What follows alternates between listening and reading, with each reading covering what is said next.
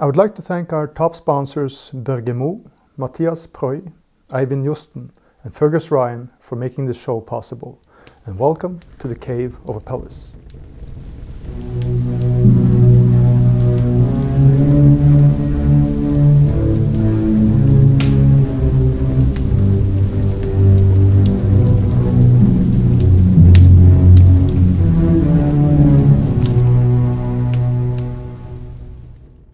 Despite the art world propaganda of progress, people all over the globe still want to learn classical painting. However, many cannot find a place to study the craft, making the path of self-learning their only option. But how do you tackle the many challenges? My guest this evening knows about them all and sits down to share his thoughts on everything from suggested exercises and painting materials to basic rules of storytelling. Jannik Hösel, I'm glad to have you on the show. Thank you for inviting me. So you are here to teach us all about what to think when you're going to learn yourself some painting. Yes, I guess my task is to do that today. Okay, so we have to check your credentials first. Like, tell us about. Don't look for the papers. Tell us about.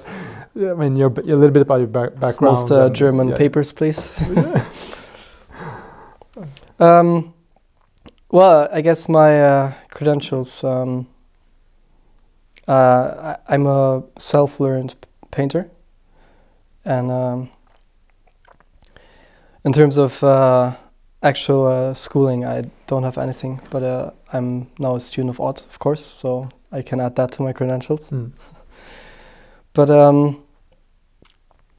well, the way I got into painting was just by I just had a natural interest as a child, and sort of, you know, when you sketch your Lego figures or go out and paint a tree and show your parents, and they say, "Oh, that's nice." My mother was nice enough to say, "Oh, that's actually good," so I continued. And shout out to your mother. Yeah, shout out. And well, then I stuck with it, and I started to have an apprenticeship as a graphics designer, which I finished. And right. As a graphics designer, you does that include illustration, or is it just computer? It's illustration, but it's all computer based. Yeah. And from there, you always get told, "Oh, what are you going to do? Do you want to go into advertisements? Do you want to make brochures or placards?" Or and one of them is tattoos. And I thought, "Oh, tattoo, that sounds nice." I mean, I don't know. I was quite aimless at that point, so I thought, "Oh, tattoo is nice." And then that's like tattoo sketches for a while. And I try to make it work with tattoo people. Give them my sketches to get them tattooed on people. Mm. But then I just felt that there's really something wrong there, because I had this thought once, a tattoo will die together with the person. I mean, unless I heard there are some companies who cut it off and then put it on the walls or something. Draw it, put it on, but it's okay. Yeah, it's a little bit strange. Yes. And then I, for some strange reason, I was really early on concerned with this need for timelessness. That something, when I do something, it has to last. Mm.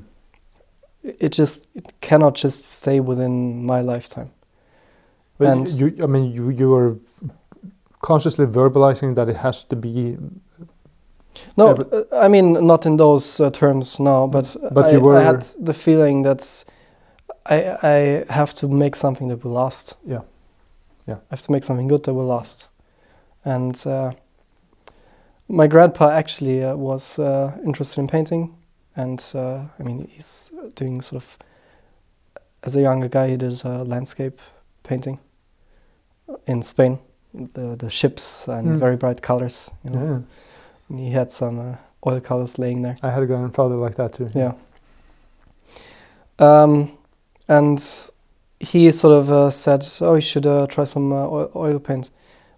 And I was like, I was too young at that point, and I dismissed it. But then when I arrived at that point, I said, I want to try acrylic paints, and I couldn't make that work at all. I mean, okay. It was just...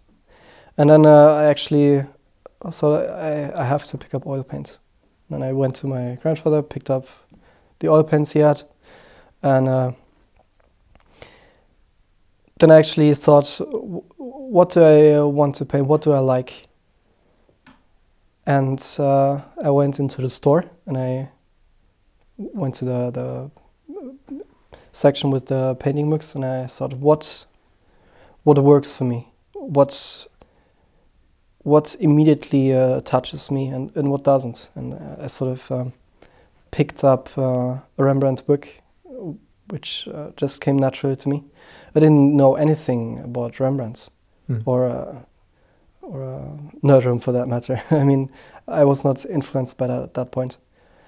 And I just took it home with me, and I read up on Rembrandt, and I came to the conclusion I have to do a self-portrait. That's the thing I have to do because Rembrandt did it. That's a good way to start. Yeah, exactly. Yeah, just copying quite directly what you see. Right? Yeah. So the first thing is set up my easel, put the canvas down, and sat down and looked into the mirror. And first I was, oh God, this horrible face, staring back. No. And then I just looked at Rembrandt, saw main concerns, light, shadow. That's what I blocked in. First the shadow, then the lights, and immediately, because I have had some experience with drawing, I got a really good likeness, and I was very pleased with how the oil paint worked, and how it just sort of, you could really play with it. It's a great difference from the acrylic, it's plastic, fantastic sensation. It's so wonderful, yes. But let me pause you. Were you conscious about this thing of timelessness then from the very beginning? Yes. Or was it more an emotion? Yes. Perhaps I'm just a melancholic guy, but I have in my mind always that life is very short. And do I really want to make tattoos for someone who's going to die? And this tattoo will rot in the grave with them. Right. This is not going to last. And the same with acrylic paint, actually. It's going to break down in, 100 years, maybe earlier, actually. So that actually was my main motivation. Really? And that also really goes into my concern for technique, for example. Right. Because I really want to make a good quality picture that will last. Because, in a way, I think it's a little bit selfish to just paint for yourself and just make a painting that lasts for your lifetime. And if you make a good painting, you sort of owe it to the next generations to actually pass it on. Yeah, but I would say it's even less egoistic because it's you're satisfied with less than if you're not really thinking long term. Yeah. But before we get into how you actually managed to, I mean, this reminds me of that story of Baron von Münchhausen. You know, when he pulls himself up out of that, what is it, quicksand? He and his horse are in quicksand, and he takes himself in the hair and pulls himself up. I think in this film it's out of the water. Yeah. Anyways, I mean, it's quite a feat, however you look on it. Yeah. But so we'll get to how you pulled yourself up out of the hat. Yeah. But let's talk about this first, a little bit about what you're doing now, and then we go back to the beginning. Okay, so we really do some time jumps here. Yeah. That's my current painting. It's in the halfway stage, sort of. It's sort of 2 months in, I think, 1.5. Okay. Perhaps, and the motif is Judas, the suicide of Judas, hanging on the tree. And this motif I actually had really early on. to paint, and I never thought I could actually have this. I didn't have the skill yet to paint it, because before I came here I only painted one figure usually, right. Not two figures interacting. Or Can I pause you again? I mean, yeah. Did you from the quite early have an idea that you wanted to tell stories or have a scene going on? Well, it's complicated. A story can be one way to get a point across. Yeah. But then you also have something like Hope from Watts, which doesn't have any story. Well, so not an action going on. Yeah, yeah. So it's not my goal exactly to make stories. It's more to get a certain melancholic mood across and play with symbolism that is not in your nose. Right. Like typically symbolism is. I'm extremely concerned with that. Yeah. So and that was actually one of the ideas I really had a long time in my head, and I really wanted to paint. And I'm really happy with where it's going. But it's a struggle, of course. Mm. So what are you planning to do with this now? Is there anything that is not working? Not working at all is the baby. I mean, it totally breaks the shape, and those horrible legs hanging down there. It's just not good at all. No, but just you seem to be a painter who has a very fairly clear idea of how the image will be, and then progress quite clear from that. I mean, do you generally do a lot of changes, or is it more? Well, the thing is, I usually have a very clear idea about the composition. The actual meaning and how the painting is going to shift is extremely loose. I mean, extremely. I didn't even know what this figure on the right there was for the longest time. It just was a sort of figure that was in the dark. You could barely see it actually, because it's based on these medieval illustrations and sort of icons of Judas hanging, and it's usually a demon ripping out the soul of Judas out of his intestines. Right. And I always had a problem with that, especially. Why a demon? I don't think Judas deserves that. Especially when you read the Gospel of Judas. Yeah. Well, I have to read that still, but. And then I thought, what should it be? First, I think it should be a woman, because I think it's a woman who will take the soul. And of course, she goes to Judas, and then she will take the soul to whatever hell or heaven or limbo or whatever. So she has to have a staff because she's a wanderer. Then I thought, how exactly should the robes be? So, because there should be some sort of historical accuracy also, because of course it's those times in this specific place, and they would have a sort of head covering, and then I put that on. Right. Yeah. And that's sort of how I construct the image. I don't have this at all planned out. Besides, Judas is hanging there, the figure is there on the side, and then you sort of move your self across to. Right. Are you thinking then that the baby is his soul? Yeah, that's how he's often depicted, and I think that's the best possible symbolism. Yeah, and I think that. Yeah. Okay. So this is a good good place to stop before we get too much into that, because I want to get to that at the end of the conversation here. This thing about how do you tell a story, and how can you use symbols but not be symbolistic, so it's in your face.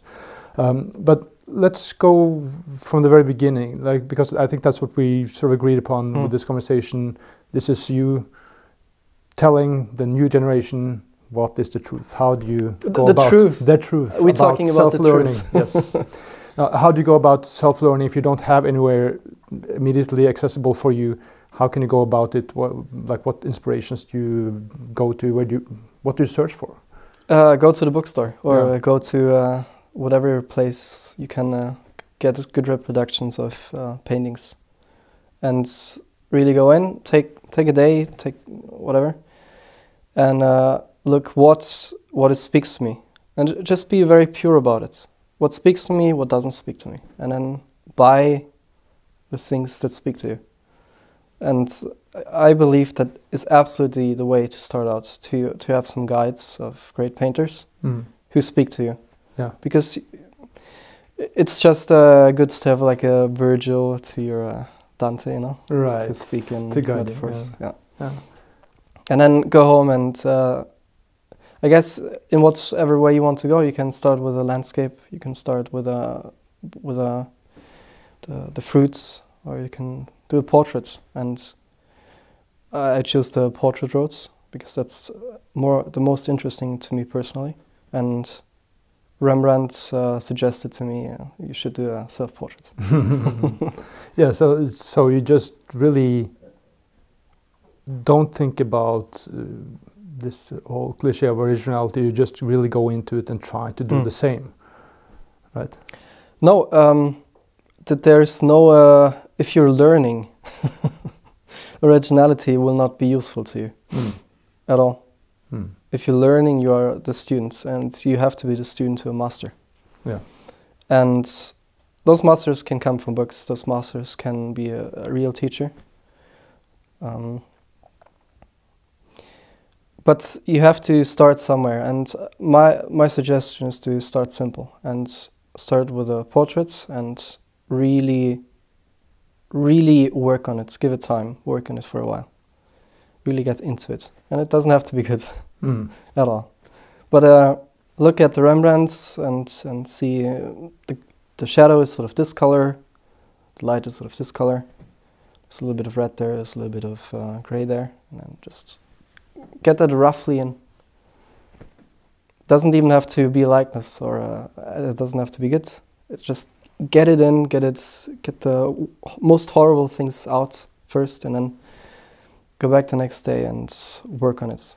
Correct your mistakes. The best thing you can do in the beginning is mistakes. If you do everything fantastically, I mean, then you're a genius. But best thing to learn is to make mistakes and then fix them. Identify what are mistakes and fix them. Right. So that's my very basic suggestion how to start out. But then do you, like specific ways to tackle it? Would you base a self-portrait, for example, exactly on a Rembrandt self-portrait, or how specifically would you use these inspirations? I mean, if you're ambitious, you can also have a Velázquez next to it and sort of make a mix out of it. Take the best things from each, and whatever speaks, this nose is more intriguing than this one. I sort of based more on that. And but I would suggest focusing on one painter first before you get too ambitious. And in my opinion, Rembrandt is a really good overall guide to learn, especially middle-aged sort of Rembrandt. And why? Like, if you give him some bullet points on what exactly does Rembrandt teach you? Well, of course, first the lights and the shadow, and how to also in terms of storytelling, how to make a good expression. But also, very basically, the technique is extremely noticeable. I mean, the textures are in the lights and the thin is in the shadow. And that's extremely basic in sort of middle-aged Rembrandt self-portraits. Yeah. And not that many colors. I mean, you're coming extremely far with the Apelles palette. I mean, can copy any Rembrandt with that, basically. Right, yeah. It's entirely sufficient. And sort of try to do your best to make your... because I wanted to say, I don't believe in copying a painting. Make a copy of a Rembrandt self-portrait, for example. I don't believe in that. I think you should immediately start out with looking at Rembrandt and copying the technique and how he thinks, and then to yourself or to the model, and get that on the canvas. Later on, making studies, making copies is a fine exercise, really good actually. But to begin with, I don't suggest it because you get really stuck in there. You see a lot of young painters making a copy and then another copy and another copy, and it's then 3 years later and all they did was copies. And this is not going to be interesting at all later on, that you just did copies for 3 years. Yeah, I mean, it has to be to learn the basic rules, basic ways of doing things, so that you can create other images. Yeah, exactly. But not for the sake of originality, but because the story has to mean something to you, right? Yeah, exactly. You have something to say if you want. If you have the need to be a painter, if you want to be a painter, you have something to say clearly, and don't just spend your time copying a painting. So when you were looking at Rembrandt books, for example, is there a specific, some specific light bulb moments or things that you really learned from Rembrandt, other than the things that you learned that you mentioned now?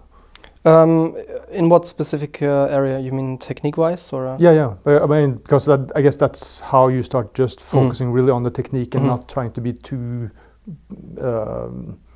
what do you call it, pretentious about the content in the beginning.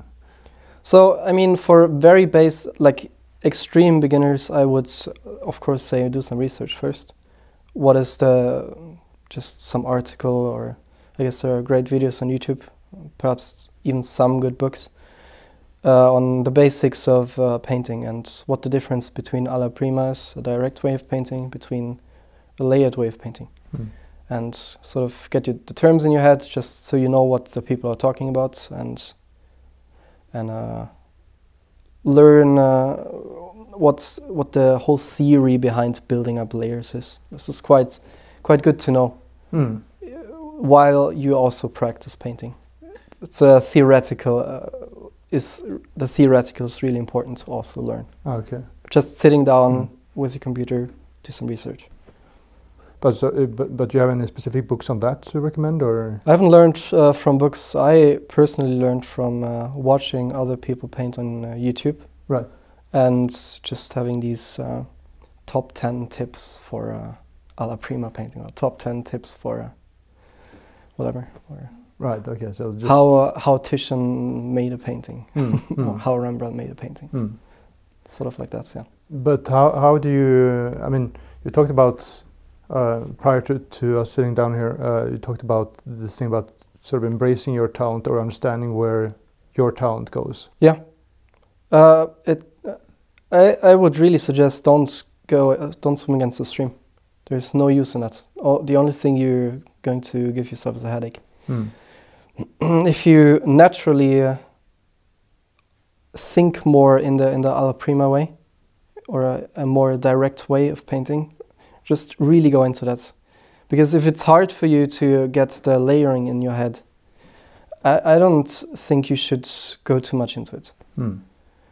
I mean, life is way too short for that, to swim against the stream there. Unless you really feel like you want to achieve this certain effect, you can only do with layering.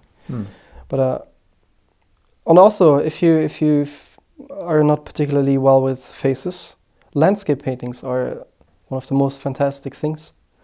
Caspar Friedrich, that's better than most portraits, more expressive, more psychological.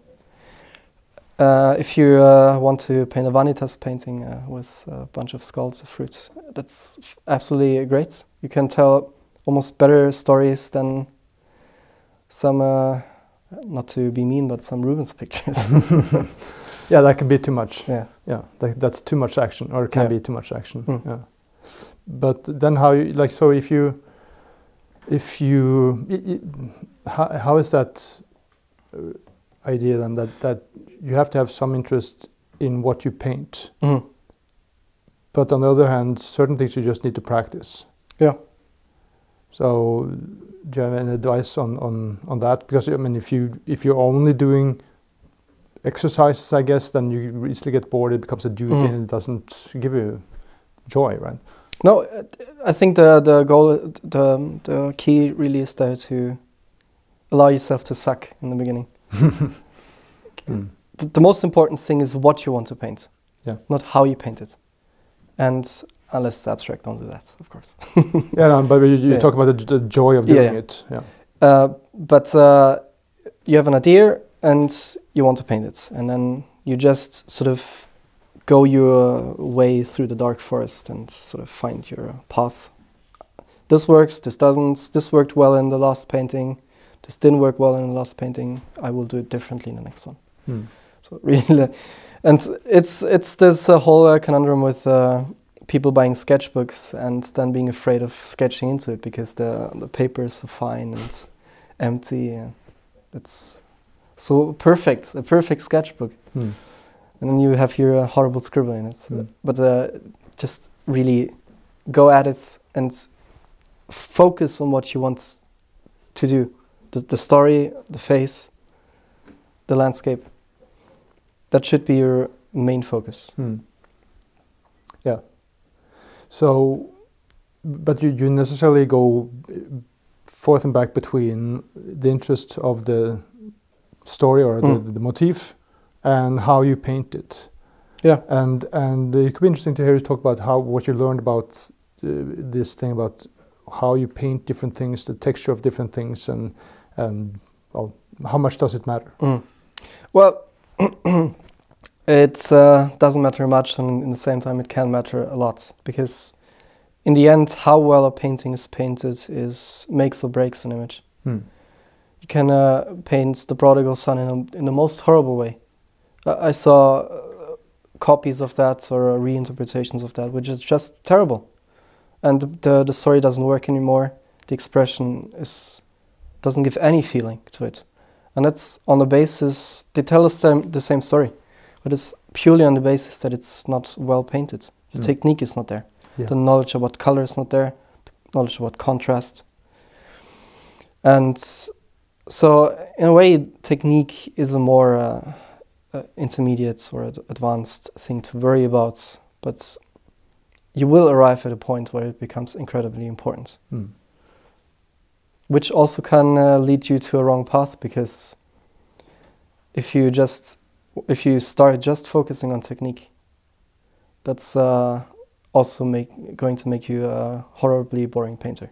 Yeah, well, you miss out on at least 50% of what the human being is if you take away the melancholy or the story of what's going on there. If you're doing portraits or doing, I mean, you can say it's sort of like this. That's the story is the psychology of a person, the melancholia, and the technique is sort of the outside, the skin. And as humans, we express our insides through the outside. So if you're angry, you have an angry face.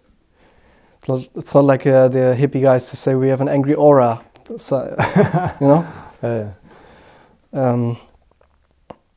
So technique is important, sort of as a way to get the subtlety of it all, to really get into it.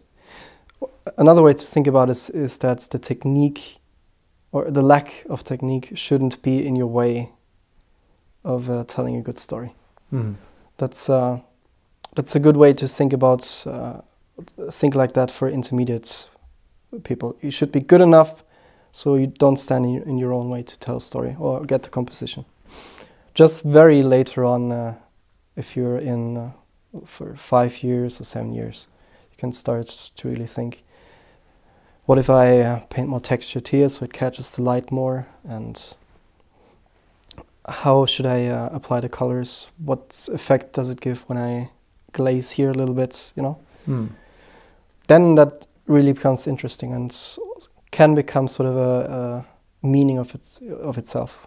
Right. So you don't think so much about layering texture and these things in the beginning, because it's enough to learn placement. When I started, it's very basic. That's the shadow, and that's the light. What I did think about is the basic blocking, and that's also just the basics of drawing apply also to painting. So how do you think then? Basic lane, you're looking at yourself in the mirror, what do you search for? This is sort of a line, and the length of this line is sort of in comparison to this in this angle. That's sort of how you sketch in the shadows, and the same with the light. Yeah, look for these patches. Simplify, make the shapes, see your face sort of as a thing to paint in abstract shapes. Do you or did you then in the beginning think much of composition? I mean, because you have to do that a little bit with portraits too, right? I just copied the composition of a Rembrandt. Yeah. On my own face. Yeah. So it was a copy of a Rembrandt with my face. Yeah. Same lighting, I set up everything, same lighting to make it easy for myself, because it doesn't have to stand in the way. I'm just practicing. But how have you gone about studying composition? And if you only have these books available, or whatever images on your computer, how do you analyze them, or how do you try to learn composition, the basics of composition? Well, the very basic way to start out with that is sort of paint the lines in. Get the grid in and see what kind of lines, how the figures fall into that. That's a very basic fundamental of composition. And many painters actually hold themselves accountable to those lines very much. Later on you can lose it a little bit, because then it can become a little bit stiff. But yes, in terms of analyzing how to do a composition, I mean, you just compare two subjects, get a Jesus on a cross of one you really like and one who's good, but it doesn't work quite as well as the other one, and then put them next to each other, the best to sort of have the same size, and then why does this work and why doesn't this work? What's the problem here and what is good here? And compare. This figure here is more angled, which gives it a better flow, or this line of the arms really breaks the whole shape of the whatever, or the light is coming from the wrong directions, this shadow is cast strongly. The expressions, they don't interact well together, the figures. Sort of like that's you just get little bits and pieces like a puzzle and put it together, and really think about why something works and something doesn't. Thinking is really undervalued. Yeah, no.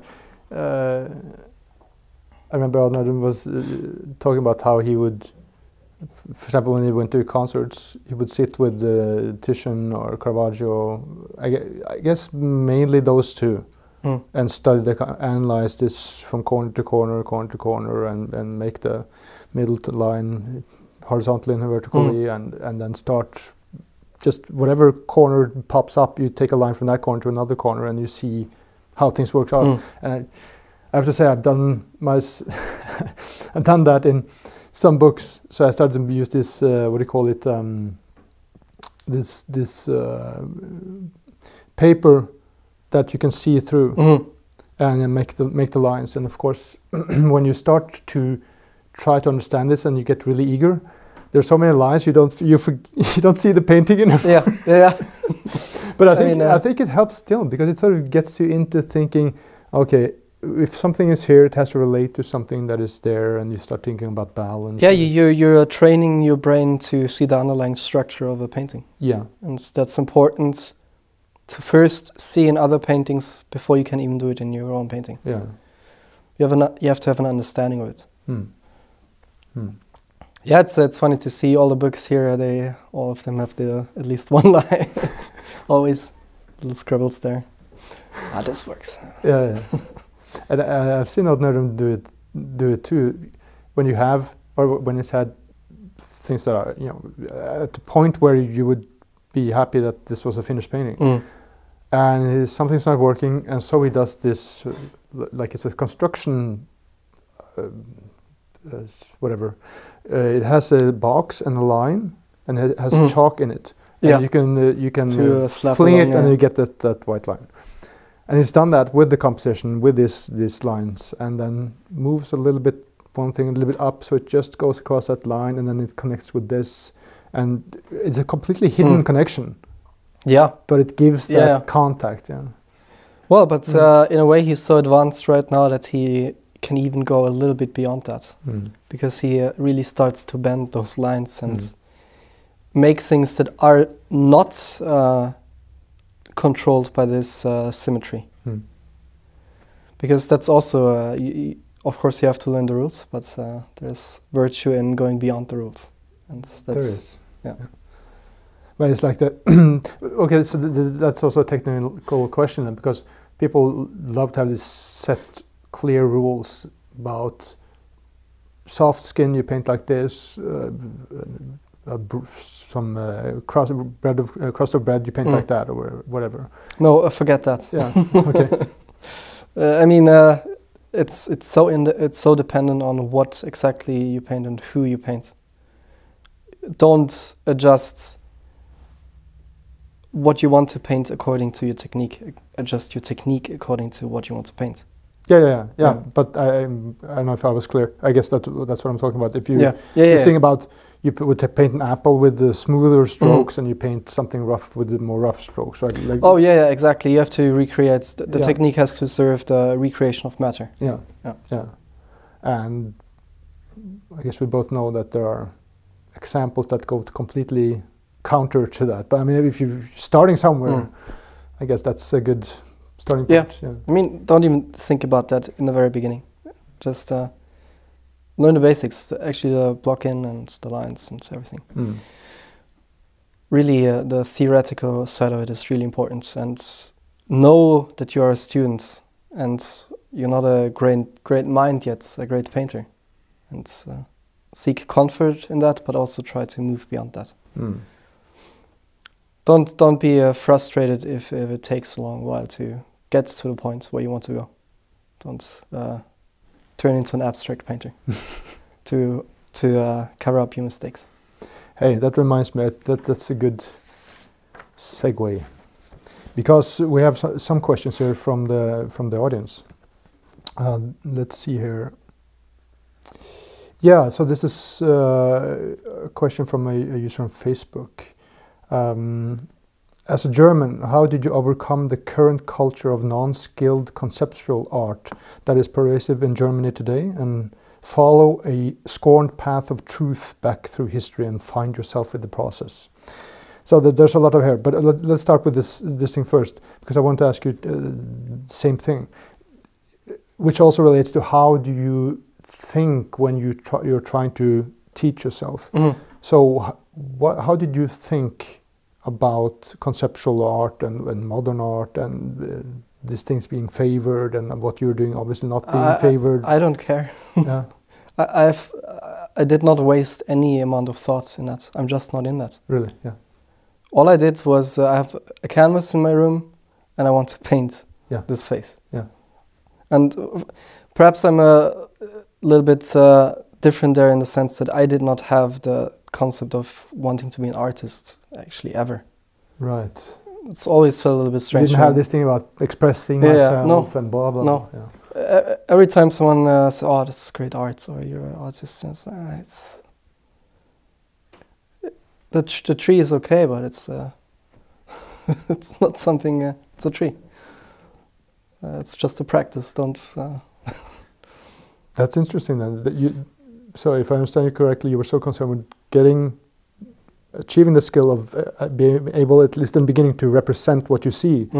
So when people start talking about art, it becomes some grand plan that you're not concerned with. Right? I understand the interest in it, but I don't care. Yeah. I just don't care. I don't think they're connected in any way. Right. And you didn't think about, oh, Kiefer is doing that, oh, I should be doing that, and they are liking it, all those critics. And I mean, for quite a while I was fascinated with Schiele. But that's about as abstract as it ever got in terms of inspirations. Yeah. I did try to apply to art schools, of course, because I thought I'm a painter. Where do I go to learn painting? And I was very naive in that thought. Because, of course, there are no apprenticeships anymore as a painter. So where do you go? An art school. I don't go to any art school because, of course, I know they don't do painting anymore. Mm. But I went to Dresden, I tried at Leipzig to apply there because it was known that they still are more conservative, do actual figurative. They have at least a model standing there. And it was my basic thing. I just get in there, I have a model, I can practice. Perhaps I find another painter I can talk to. So it was quite naive, and I did not get into any, and I tried for 3 years, or 2.5. And then I just thought, it's just not the way. And I don't want to... there's nothing in me that makes me want to change the way I think and I do my work just to get into the school. Mm. And I guess it people reveal themselves how much social aggression they have or not. But so is there any advice, any thoughts you can share about how do you think about the situation that this is being so accepted? I mean, for people who are concerned with it, is it any way you can calm them down? I don't care. Yeah, right. That's if someone makes a lot of money and I'm poor, I don't care. It doesn't help me that the guy has a lot of money. It's not my concern. Yeah, because I think this is one of my frequently mentioned points, that your mindset has so much to do with it, not just your ability to actually paint, but if you're constantly seeing, oh, this is being favored, oh, that's where they want to go, and you have these meetings with artist owners, whatever, who look at you in a patronizing way, or that tends to affect people. So, but then again, you could say that, well, they show what kind of talent they are, depending on how they react to it. So. No, my advice there is just don't listen to the people you have a connection with, the same way you should listen to the paintings you look at, which are driving with you. It's I have no needs to impress someone aside from myself, or perhaps a teacher I admire, like Odd. But even there, it's dangerous to get too much into the pleasing way of thinking.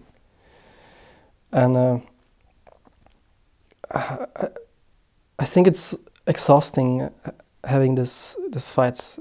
Let people think. If they think what they do is right, then that's right.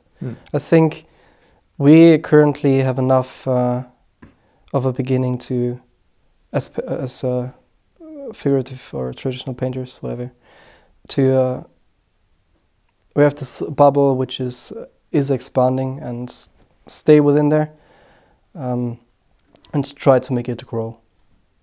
Yeah, because I think focus on what's important.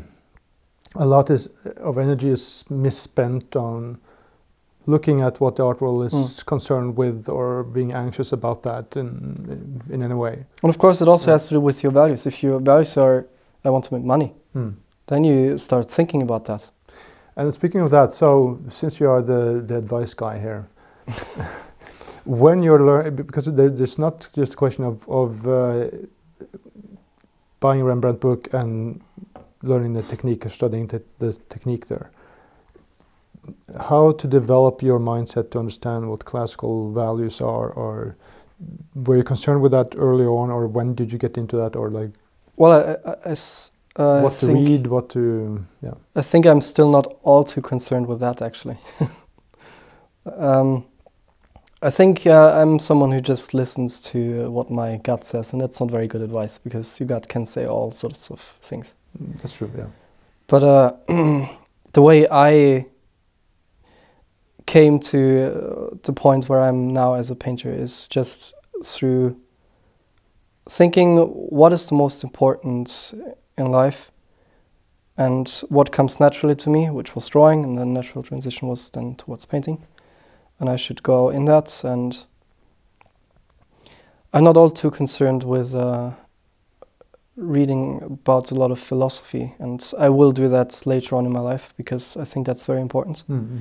But early on, I think it's very valuable to a little bit listen to yourself and actually think what is the most important and essential things in life. Mm. And what you said in a recent morning meeting was your definition of melancholia was your realization of what is most important in life. Mm. And I think if you really stay in that, you see a lot of things. And you also see when you're lying to yourself. Yeah. Because that's the thing, not being distracted by all the contemporary buzz and... Think about what your thoughts are when you go to sleep, and the little demons who are troubling you, and sort of wrestle with them. Yeah. And then also do the Wim Hof breathing method. Yeah. Meditate. True.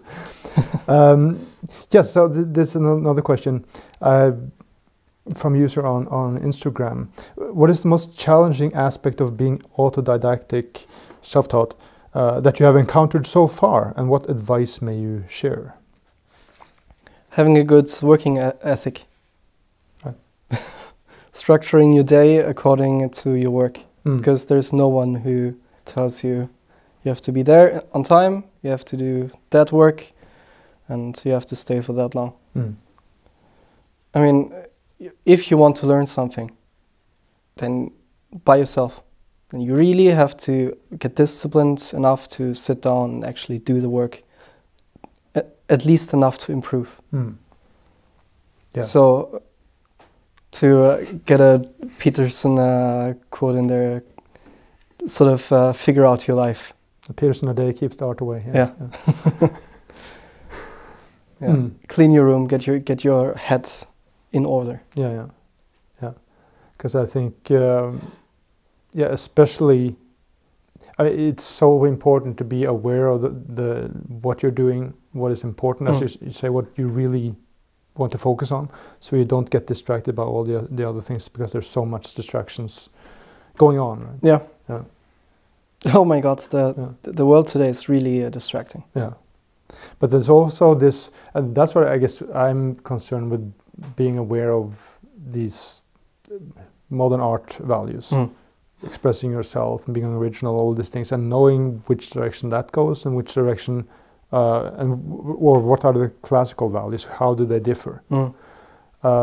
Because I do think you can hinder your own progress if you're confusing these values. So of course, there's some kind of awareness, I do think.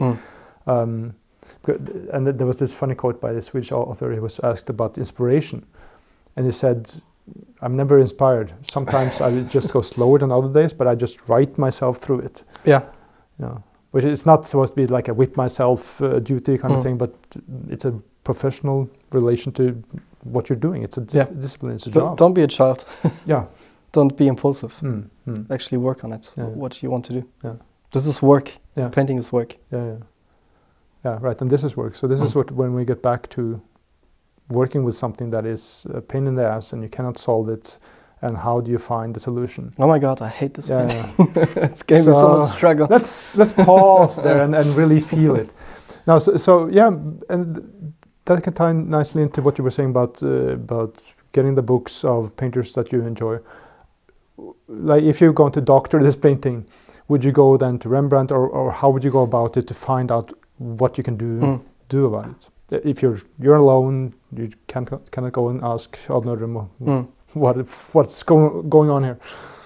Well, how I actually came to this painting specifically was by developing an interest in icon paintings. Oh yeah. Yeah. Because I knew from the get-go that this should not be a historic painting. This is not a depiction of what actually happened. This is a symbolic depiction of of Judas regrets as he passes away. Yeah.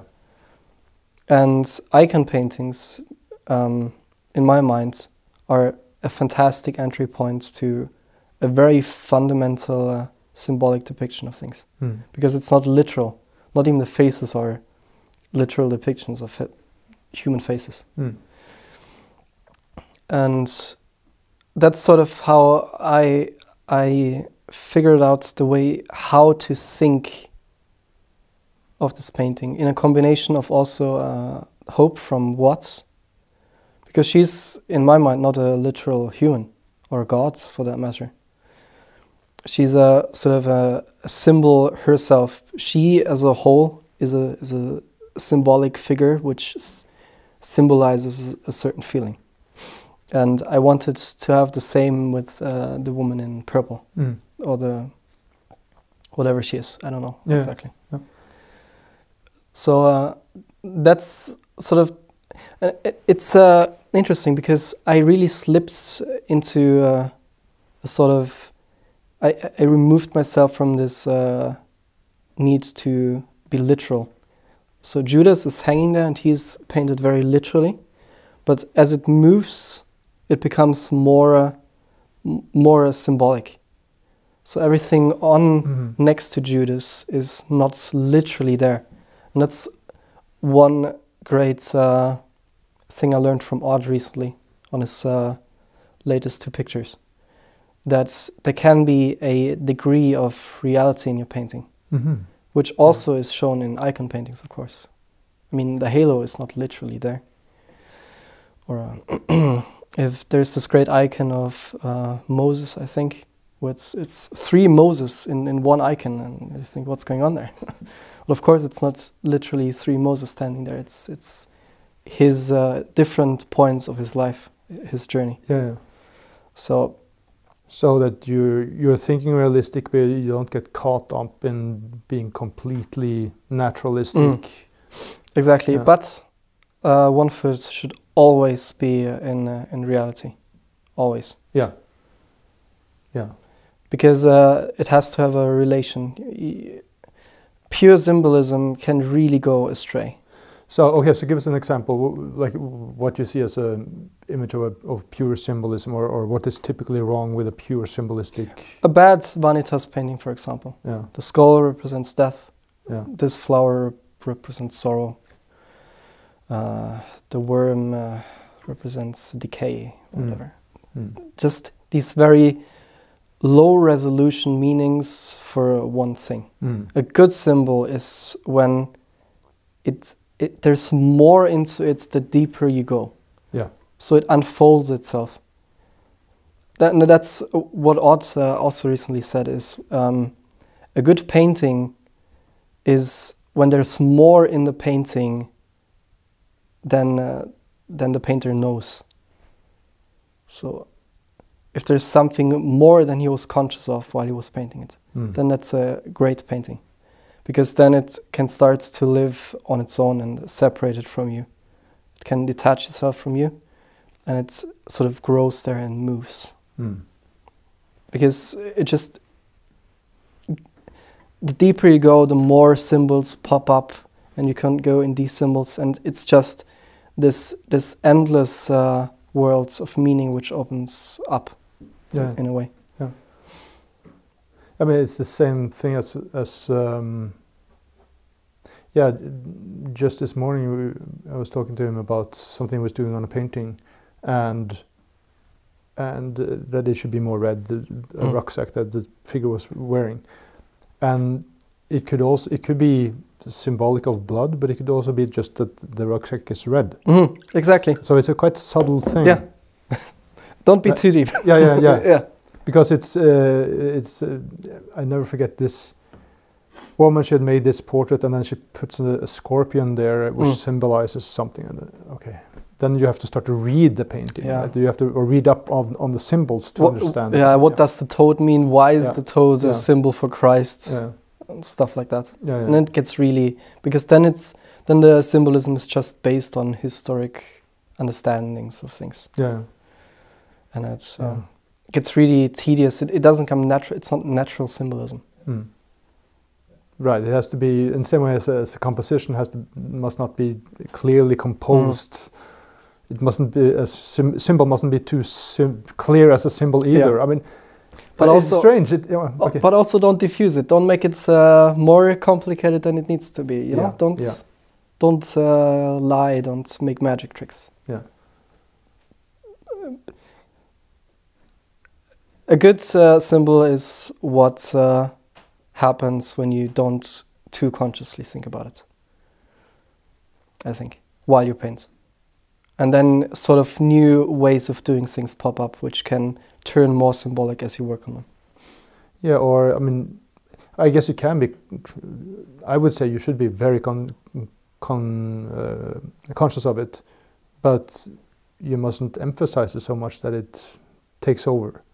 Yeah. Right. Yeah. I mean, that's also a way you could put it. But I actually think if you're too conscious of the whole painting and you start analyzing it while you paint it, like constantly. You sit down and at the end of the day you always analyze the painting. I think that it can also really go astray. Because then you get too caught up in what you think about the painting. Yeah. So, are there any other mistakes you can make when you're trying to tell a story, or like what's the basic bullet points on what you should think if you want to try to create some kind of a story with like one or two figures, like what's the do's and don'ts as far as you've learned? Don't paint a static moment. There should be something happening before, and there should be something happening after. So if you can't imagine a moment after the painting or a moment before the painting, it will always stay in this little bubble, and it will feel a little bit strange and stiff. Or, for example, just a war scene, which is a narrative, but there's not much beyond the fact that they are just fighting right now. Unless it's a really good painting where it's indicated how it's going to end and how it started.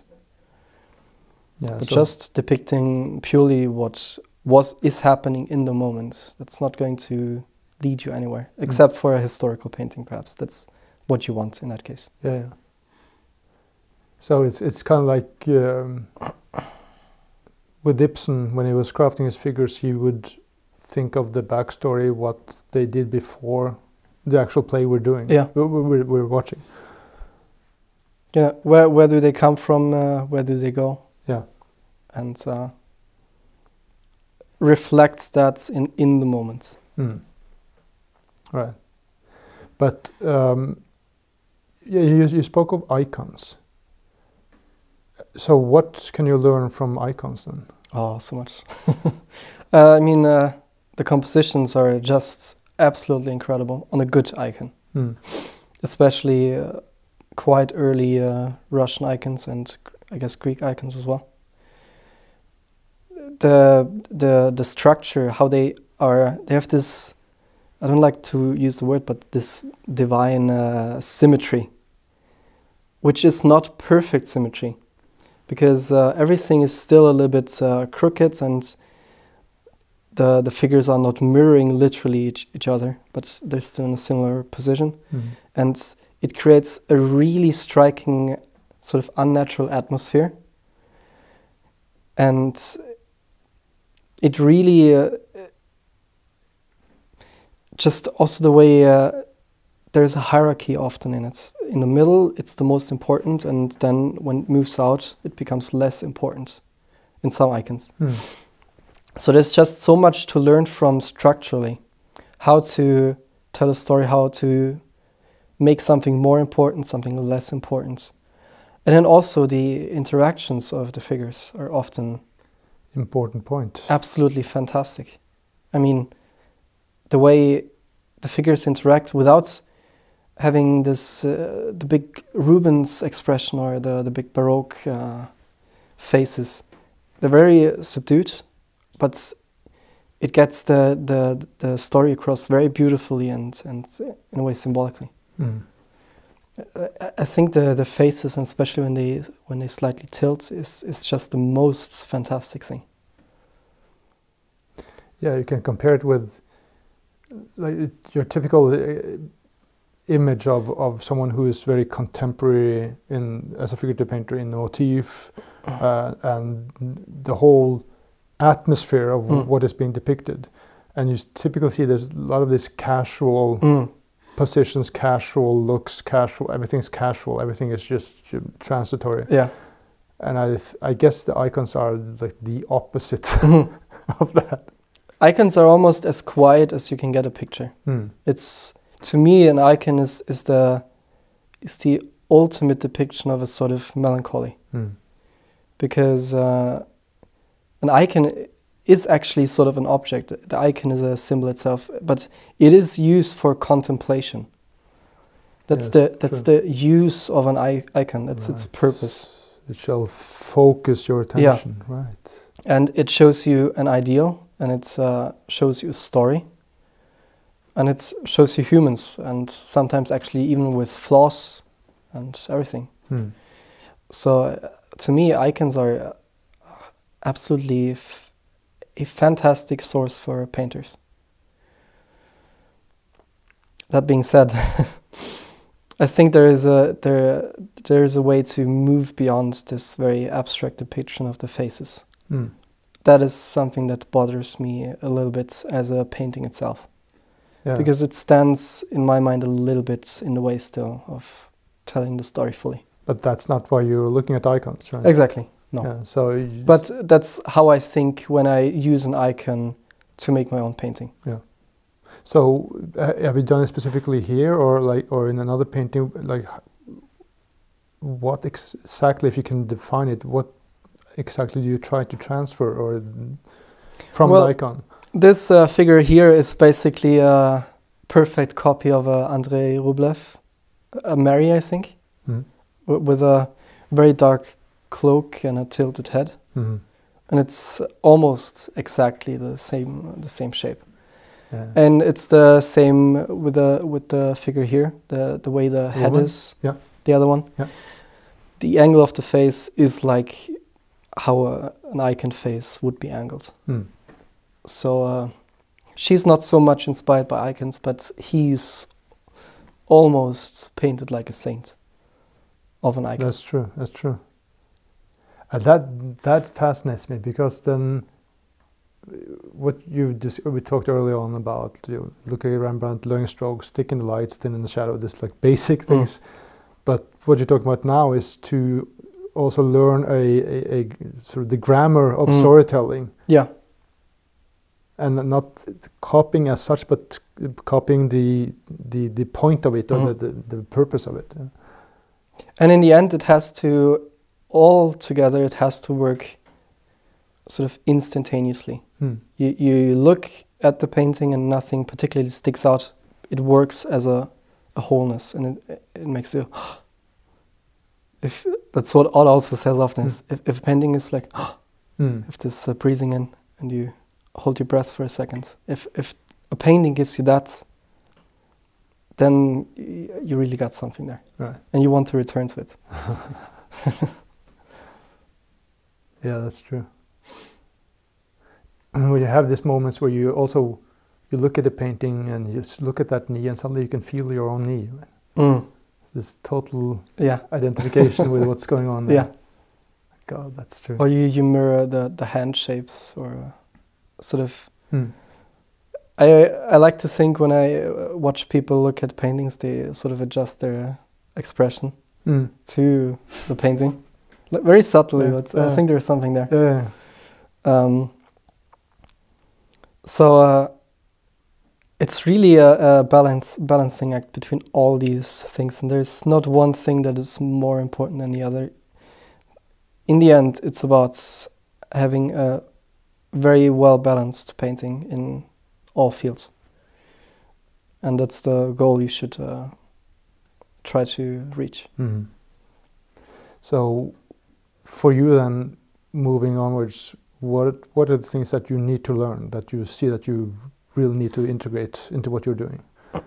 I have to be better about starting paintings, not getting too caught up in details. It's a huge flaw of mine. But at the same time, I think it's important to get the face right first, to get the whole mood of a painting. So there's a little bit of a contradiction there. But one thing I really want to lean more into is the multiple figures interacting with each other. That's something I started not that long ago. So that's something I'm really enjoying. And then just figuring out the way how they interact with each other is so complicated. And constructing the image accordingly.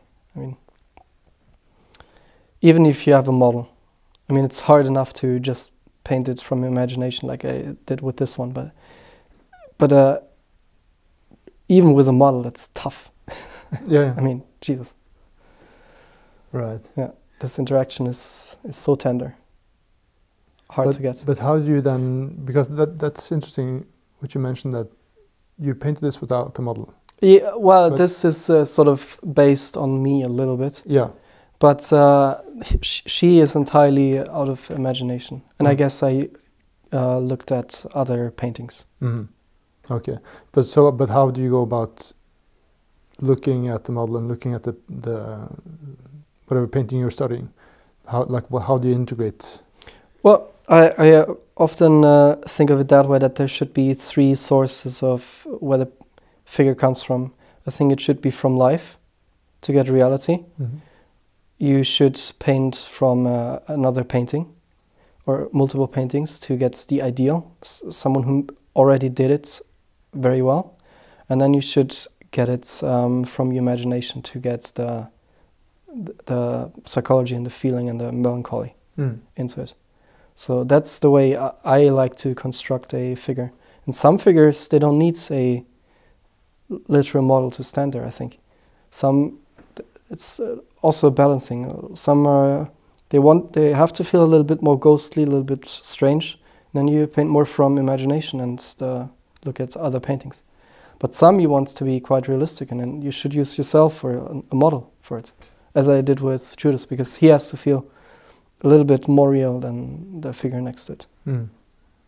So that you acquire some kind of repertoire, studying old masters, some kind of repertoire of expressions, of faces, of whatever. Yeah, I have a funny little catalog of paintings who serve me well. Yeah. So, towards the end here, do you have like the top best advice you can give? What's the important thing? How to endure as... Oh God, it's always these radical questions. Yes, we want the truth. If you give me 10 minutes to think about now.